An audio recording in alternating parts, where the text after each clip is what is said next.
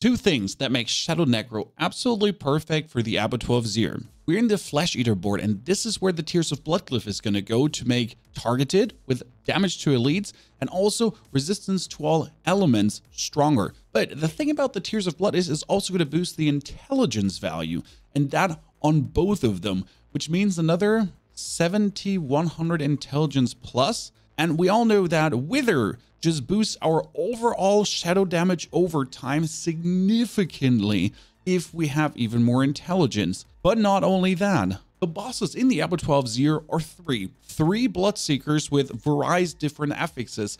But how do you fight these the best? By not fighting them. I mean, that is what this build does, right? We're going to throw in our Bone Storm. We're going to put on the shadow damage over time. We're going to curse them. We're going to go Blood Mist. We're going to come out of the Blood Mist to curse them. We're going to pull them together with Corpse Tendrils, automatic Corpse Tendrils again. They're permanently stunned. We're going to Blood Mist again.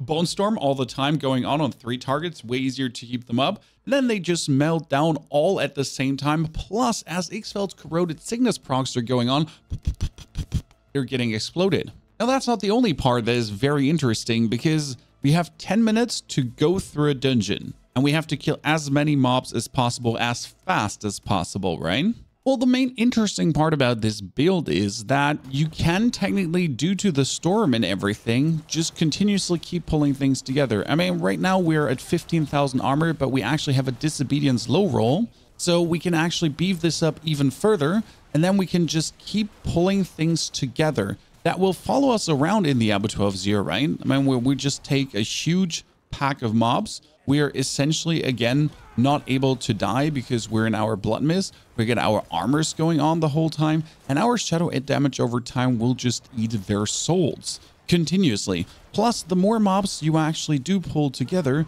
the more mobs get affected by XFals Corroded Signet at the same time to then explode to the millions of random crits that you're getting. And we did actually change quite some things here in the build to accommodate even more for how do we do more damage per second? How do we not generally try to maximize out XFals Corroded Signet, which is a nice thing? Now, how do we just make our overall damage output higher, that we're then able to dominate the Abattoir of Zir even harder? Before you get into that, let me anticipate a comment. But Pony, what about boss damage? Because on single bosses, this is lacking. I mean, first and foremost, there are 3 bosses and not 1, and you can actually pull them together the whole time. So everything we do, like all our shadow damage over time, just working nicely. But it's also that all our procs from XFals are working at everyone at the same time. And, well, I mean, I wouldn't say we're lacking the boss damage. I mean, compared to a barbarian, yes, we're lacking, but we're Necros. We're just trying to do it as fast as Necros can. Let me tell you, this is not lacking. This is quick enough. Now, there's another interesting layer, and that's the change to the Book of the Dead and also our Vampiric Powers that I haven't mentioned yet. But first, let's go on gear. 3 key pieces. The first one is the Little Wall, to have the infinite Bone Storms for infinite barrier, for maximum damage, and Shadow Blight key passive overload, damage over time procs then again into more damage over time, XFals Corroded Signet lucky hit, a cascading damage. Which brings us back to XFals Corroded Signet, and here you do actually want a high roll on the actual XFals damage, because that is the damage that multiplies. So if XFals triggers, it goes from the 41,000 damage times 120%, times 400% critical strike damage, and so on. Lucky hit as high as possible on every item that can have lucky hit, which means Ring of Sacrilegious Souls, which also has a very high lucky hit chance, ranked to all corpse skills, as we're corpse skilling left, right, and center. And here the most important part is that you need this as a low second roll, because more corpse explosion, more corpse tendrils, more pulling together of the bosses, enemies, but also more corpse explosions for free on top of the things you're doing anyways, means essentially more lucky hit chance for XFals Corroded Signet. Now, the amulet wants corpse tendrils. There's 3 things that can critical strike here. We have our Blight initial damage, then we have our XFals crit, and we also have the Shadow Blight key passive, which can crit. And here we're looking for ranks to all corpse skills, the Gloom passive, yes, Gloom passive, total armor, and shadow damage over time. This is actually the perfect ST amulet. It doesn't get better. And we put this here on the amulet for the crit damage to have the maximum Shadow Blight key passive overstack happening. And also the perfect XFals Corroded crit. Now, technically, you could swap over the Blighted aspect over to your amulet for another 60% multiplicative damage on all your damage. I am in favor of that right now for this build. This is not the Giga Dot that's trying to just do the maximum damage of XFals Corroded Signet. We're sacrificing the maximum damage of XFals for a more stable damage over time. And that's where it might be beneficial to swap things a little bit around. But on the other hand, it does incredible damages like this as well. On the one, you definitely want to have damage over time, critical strike damage mix, intelligence 100% because we need the maximum value of intelligence you can get. Why that? Wait for the Paragon section. Flicker Step I would always call mandatory. Movement speed plus, very nice, but also ultimate skill damage comes in so handy to boost our ultimate skills so high that we're essentially continuously doing even more damage with our Bone Storm, and then damage reduction from close is very important, plus the cooldown reduction on top of the amplified cooldown reduction to have Bone Storm every single second active. The amulets are running the Bone Storm into shadow damage, and here you want an absolute max roll. Enemies damaged by Bone Storm take shadow damage over time. That one gets boosted obviously by all your multipliers, and you want this as a base value as high as possible. Ranks to Blight on your glove, yes, lucky hit chance, shadow damage over time, and critical strike chance all work perfectly together. Now the chest is what keeps us alive, and that's where the Shielding Storm comes in. Shielding Storm is a 100% need. You want a total armor percentage roll here as well. Shadow damage doesn't hurt, maximum life is good. Could also go for a second damage reduction. This is damage reduction from distant. You could also take damage reduction while fortified. Now the helmet is a variety, so we could go for a Godslayer crown here, but we would lose a total armor percentage. Losing a total armor percentage and disobedience puts us at 10,000 armor, which is 5,000 less for the Abattoir of Zir.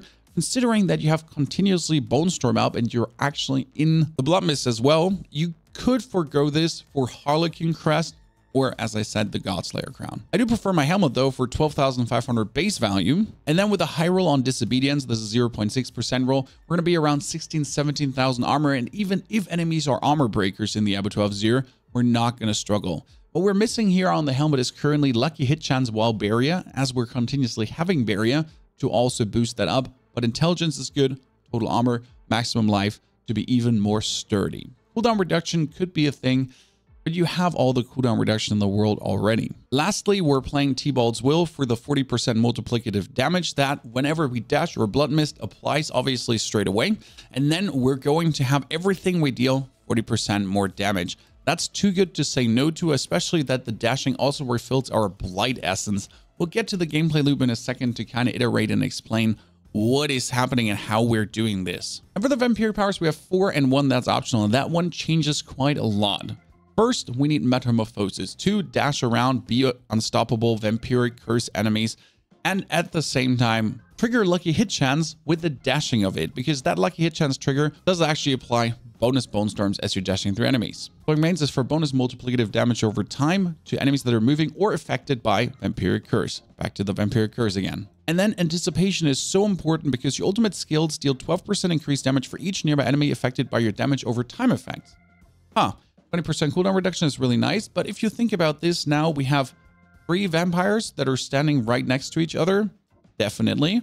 We're getting another 36% multiplicative damage plus also on our Bone Storms that are just happening. We're not going to have just one Bone Storm. We're going to have multiple Bone Storms, preferable all 3 pulled together while they're being pummeled by 3 to 5 Bone Storms at the same time. And every Bone Storm does max damage. Every Bone Storm is having 36% multiplicative damage increase. Looking good. Ravenous Vampiric Power is something we can talk about. This is bonus attack speed that when you're out of your Blood Mist and you're spamming Corpse Explosion or Blight, you're doing it as fast as possible. So that you're not going like with the Corpse Explosion, it's going to be like and the Blight's so you're just shooting this out faster. And that's very important. Now for the final power, there's 2 things I will take and I will mix and match around with. Step 1 would be Undying. Undying would actually keep us alive in case the damage of the vampires gets a little bit too high. So you're getting some damage, you go into your Blood Mist, your auto Corpse Explosions and Tendrils cast, and that already keeps healing you. You come out, you get buried up, you heal yourself again automatically. Might be nice. But there's one I find even more interesting, and that would be playing Zangren Embrace, because that will fortify us, obviously, the whole time as we're killing things. But also when we have a more fortify than half of your maximum life, you gain 8% critical strike chance. And I think that's something we kind of want to keep an eye out, because having the 8% critical strike chance on top of everything already for free while as we're also fortified, we're going to be taking less damage. Could be very nice on top of the barrier to then also have the damage reduction from Fortify happening. Now, before we go into that monstrous Paragon board, let's go in a dungeon and I'll explain you the gameplay loop. Step 1, throw on your Bone Storm and then dash. Blind, blind, blind, pull everything together, go into Blood Mist, just zoom a bit further, dash through, blind, blind, as then T-Bolts will kind of refresh this. Everyone is taking their shadow damage over time, blind, blind, dash, get more. Activate the next Bone Storm, because if you can already activate another Bone Storm, why wouldn't you? Then you just essentially keep dashing and pulling things together. Now, you could just do a circle around to go back to check if anything survived. And as we're talking about Abattoir of Zir, that's going to be the thing, right? Something might have survived. Then you go back around, pull it together to get even more enemies against each other. Fight some elites. Sometimes you also trigger your corpse tendrils yourself. You don't let it just autocast. Pull them together, spam blight into them. And this is also the point where you really want to spam the blight as you pull things together with the full mana. Then when your lucky hit triggers for the bonus attack speed, you start going away at it. Now we curse in between always, because curse is straight up bonus damage. Don't forget to put that on as well. You don't need it for the damage reduction. You don't need it for the cooldown reduction, sorry. But the curse is also damage reduction that you should not forget. So having that like just in here on all these opponents is like 20% flat damage reduction on all of them on top of what we're doing, while they're essentially just dying to your things. And they're also going to be reducing the cooldown of your Blood Mist. Now, to paint your picture on how a boss fight would work, I can also give you that rotation. So let's just blast through everything here really quickly as we have to kill all these opponents.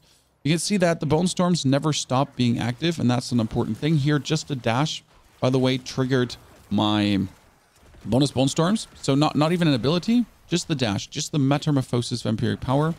Dash through, trigger it, be done, you know? Don't always have to essentially have an ability happening, because that's the good thing about meta. That's why you're playing it. I guess we should be having everyone. Now for the boss fight or your Abattoir of Zir opponents, you activate your storm, you throw some things on them to essentially get your first bonus storm active, then you dash through because the lucky hit chance can make bonus bone storms inside the bone storm already, even though it can only actually make it outside of the bone storms. Then as soon as one bone storm goes down, you try to just make the next one, pull the enemy out of the existing bone storm to just have more going on, because you again want to have the continuous bone storming happening. Don't forget to curse them. They instantly get stunned because they will get stunned the whole time anyways by shadow damage over time. You have your XFals corroded signet proccing on and on around them. You dash a little bit around, you throw more blights, and they just go down. Done. Melted. And that plus the damage we're actually getting from the Tears of Blood. Oh, I got a new XFals corroded signet. That's kind of funny. Paragon board with quite some changes. First, Scorch is actually in the very beginning. Yes, and we can clap 65 points of intelligence for a huge damage over time boost, and we need a lot of shadow damage over time. This brings us up into the Flesh Eater board, and here we're going to put the Tears of Blood. That will then boost the damage to elites and the resistance to all elements, and that is extremely important. I'll get to that with the Book of the Dead. Plus, the intelligence will actually rise on both, which gives us roughly another 100 intelligence plus. We're getting roughly 800% damage, 250% multiplicative to the nodes. That's quite nice, as we need maximum intelligence for Wither. Before we get to Wither though, don't forget to take the critical strike damage. Then we're moving into the right side, Send of Death, for the bonus multiplicative damage as we explode all the corpses, or the bonus damage reduction, which is more likely to happen. And that is the nice thing, because we have so much damage reduction going on with this build, plus the Imbiber Glyph on the damage while healthy, which is kind of its own multiplier. Also, don't forget to take the critical strike damage here and a little bit more dex. We can't sadly get into this node because that will take too many points. Since you want to also use as many core stats as possible right here, I mean, currently I can take some intelligence out to actually take some of the dexterity ones, right? Because simply, end of the day, it is just all about taking as many core stats as possible here for the Tears of Blood. Now we'll go into the Wither board, and that has so many amazing things. I mean, first, we need all the intelligence in the world. We currently have 800, but we'll get another 100 plus from the Tears of Blood. And this means that our shadow damage over time effects have a 5% chance to deal 50% bonus damage, or rather now a 20% chance to deal 106% multiplicative bonus damage on all the millions it already deals. Now, the cool thing is we're getting damage reduction from shadow damage affected. We're getting bonus shadow damage over time, bonus shadow damage over time, then also more shadow damage, more resistance again, and all in all, more shadow damage plus another damage reduction. Yes, even more damage reduction. Lastly, we're going into the Bone Graft board, and here we actually take Exploit to just get a little bit more damage versus vulnerable, but also a multiplier versus vulnerable enemies, and we have them continuously vulnerable. Plus even more resistance to all elements and maximum life boost that just gets us a wee bit more healthy that we're not getting 1 damage bursted. Lastly, there needs to be a case made for the control glyph again, because technically you and your minions deal 10 to 20% increased damage to stunned or frozen enemies. You can stun these bosses. We'll have to try this out as soon as the Abattoir releases. Maybe cut down on the willpower glyph down here to actually save some points and put the control glyph then here into the Scent of Death board. Might be possible, especially as you're having like very good inroads here for another 20% multiplicative damage. Alternatively, we could cut down on the vulnerable glyph as there's a lot of intelligence as you're going in. So put vulnerable out for the bonus damage of vulnerable, put the intelligence in, and then we're essentially on, instead of dex, we're going to be focusing on int. When you get a lot in this tree, we could go just for the next 20 here. We have another 50 up here, so it's not like a problem to essentially get all the intelligence together that you essentially need for this. Boom, that's 40 with the same amount of points, right? Could be good. Now, our vulnerable we're getting continuously from Plague Corpse Tendrils, and Plague Corpse Tendrils is so good in the Abattoir of Zir because you're pulling everything together. Then you're automatically pulling everything together with the second Corpse Tendril. And yes, these bosses, they can just continuously be pulled together. So that is one source of stun. Plus, all your shadow skills can anyway stun the opponent. So while they're getting pulled together and they're standing in their pool of shadows, they might be continuously being stunned. Then they will be slowed and also damage reduced from your Decrepify Curse, which gives you more damage reduction from standing close to them. While we're in the Blood Mist, and the Blood Mist has 5 points in them for the maximum cooldown reduction, that then with the Amplify, that then with the Decrepify, we instantly have it active again, plus the Bone Storm to be always buried, always Blood Misted, with a Corpse Explosion on maximum points for maximum damage. And lastly, the Blight, as you then get out to throw the Blight in, and every hit of Blight can crit the basic damage of Blight, plus the shadow damage over time can trigger Wither, and the initial hit can also trigger even more of the lucky hit to get them stunned again. Lastly, don't forget about the 15% damage reduction with Bone Storm and another 18% damage reduction for having everything sacrificed. I mean, we're so damn ready. So damn ready. Lastly, the interesting part with the Book of the Dead is first we get 30% multiplicative critical strike damage for the Golem, then also more multiplicative damage with the vulnerable enemies. And lastly, there is an intriguing thing here. We always play the resistance to all elements because that brings us up to 70, 70, 70. Well, considering we're in the Abattoir of Zir right now and my shadow resistance is already very good, we're kind of there already. Plus the Tears of Blood is going to boost our resistance to all elements even further by another 250%. Considering the boost to that, plus sacrificing all our little skeletons for either diamonds or, in this case, lightning resistance and poison resistance or cold resistance, we can completely swap away from the Book of Dead Reaper Defenders, and we can actually swap in Reapers to then increase our shadow damage 21% multiplicative. And yes, we have not been running this the whole time, just to show you that it's another nice boost on top of what we're already doing. I think Shadow Necro is uniquely ready for the Abattoir of Zir, with the multiple opponents coming, stacking shadow damage, more opponents, more shadow damage, everything. And it's as ready as the Blood Surge or the Bone Spear build. And if you're interested in both of them right now, give them a view and tell me which of the three are you actually going to play.